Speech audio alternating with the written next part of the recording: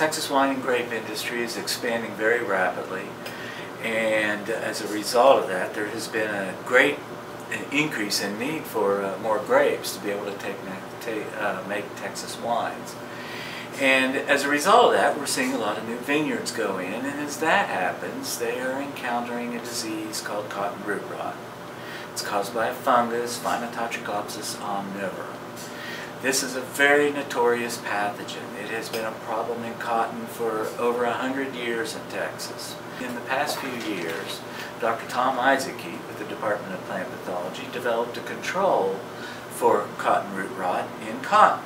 Given that kind of a breakthrough, we decided in my laboratory, my graduate student and I, Sheila McBride, decided to take this same chemical that's being used on cotton and see if it would work on grapes.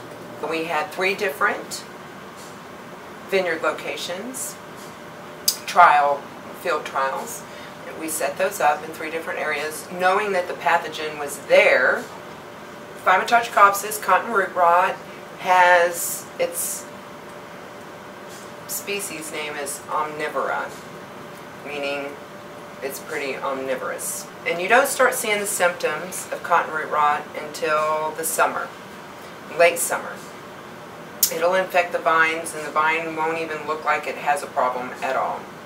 It's a pathogen that is not always gradual. It's like a sudden wilting, chlorotic leaves, that the leaves turn brown.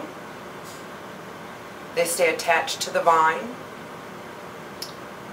and in a matter of no time, it's dead. We put in an application with the Texas Department of Agriculture for what's called a 24C local needs registration. And it allows, under restricted conditions, the use of flutriafol, which is the name of the fungicide. We're allowed to use flutriafol to control the disease in the vineyards.